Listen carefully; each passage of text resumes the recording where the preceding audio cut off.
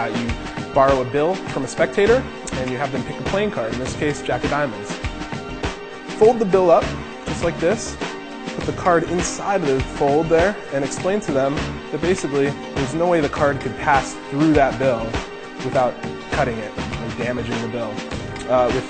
Without damaging the bill, and with a little bit of magic, I'm going to show you exactly how it works. Just take the card, put it inside of the folded bill, have everybody focus on this edge. This is very important. Check it out. Just give it a little rub. Visually, you're going to see this card. There it goes. It's actually melting through the bill all the way so it's clear. The bill, of course, is completely undamaged. Everything is handed out for examination, and that is CashCard.